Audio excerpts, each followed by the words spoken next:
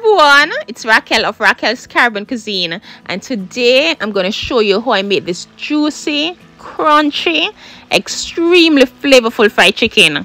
No milk, no eggs. So in this bowl I have some nicely washed chicken legs along with some flavorful herbs and spices: salt, black pepper, Cajun seasoning, onion and garlic powder, paprika, chicken seasoning, and some chili powder. I'm going to give this a nice mix.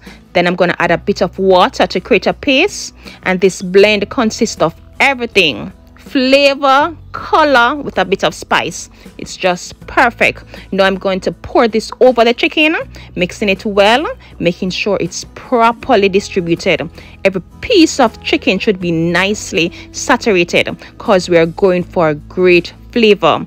Then I'm going to cover this down and I'm going to allow it to sit and marinate for at least 2 hours.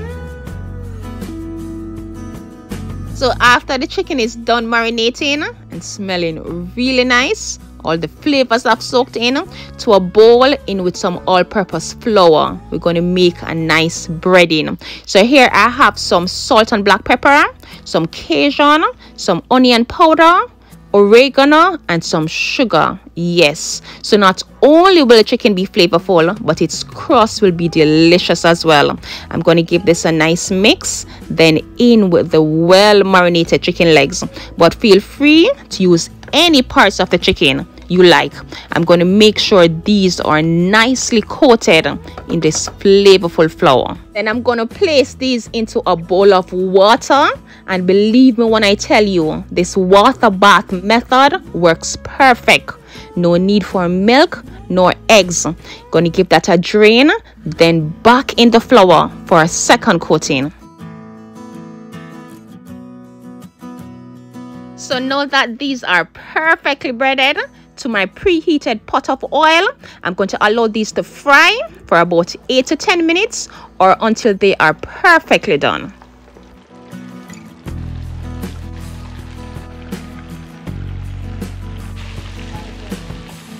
10 minutes later, and my neighbor was asking what I was cooking, smelling so good. The smell of these were just amazing, and you could actually see the flavors. I'm going to remove these, placing them on a rack to drain the oil. And have you ever seen some beautifully flawless fried chicken but yet they are tasteless? These are not that. When I tell you about flavor, they were moist on the inside, yet extremely crunchy on the outside. Absolutely delicious. I just want to thank you so very much for watching.